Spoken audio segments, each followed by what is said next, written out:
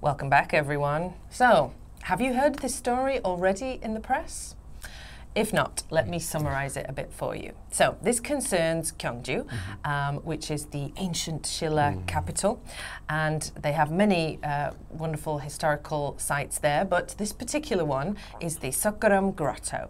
And grotto is a kind of cave, and so inside this rotunda, which is a round, domed shaped structure, there is a beautiful ancient Buddhist statue from the Shilla period. So it's really ancient, it's very precious, it garners tons of visitors every year to visit this site.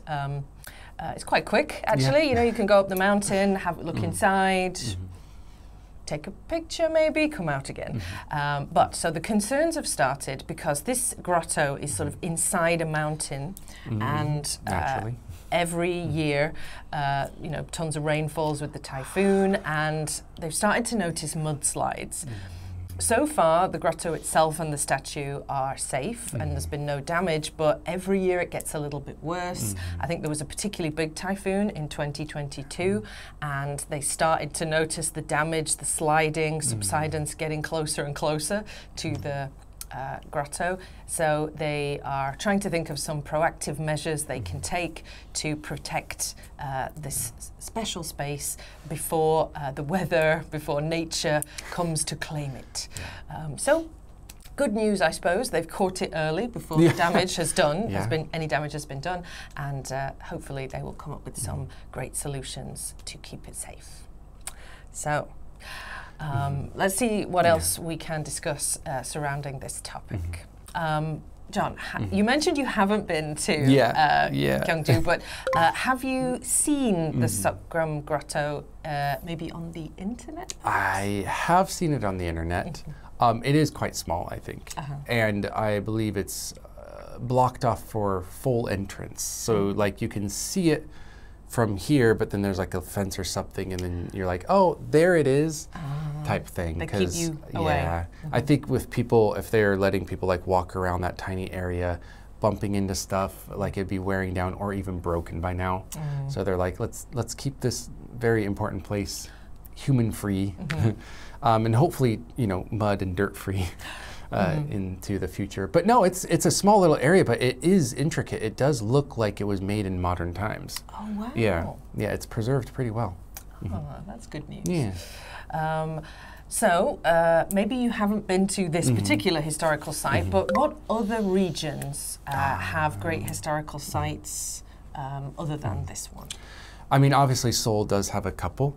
I went to Gyeongbokgung, but Gyeongbok Palace, but for me, a reconstruction of something will never feel very impactful. However, what I didn't know is right below Gyeongbok Palace, along that road there is a window that shows you part of a wall.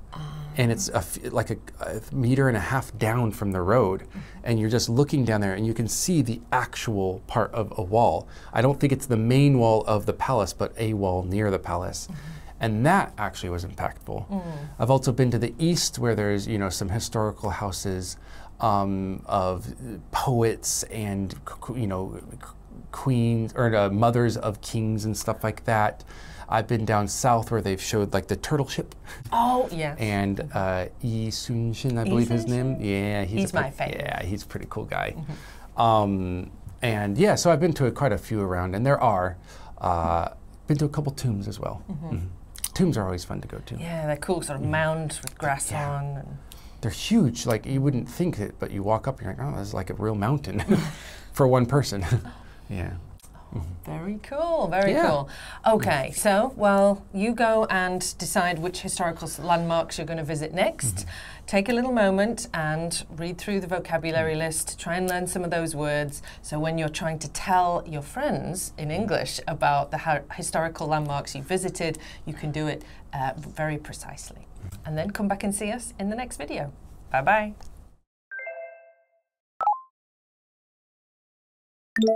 Grotto. Grotto. Grueling.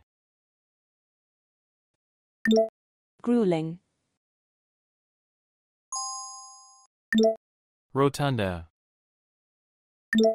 Rotunda. Cornerstone. Cornerstone. Proactive. Proactive.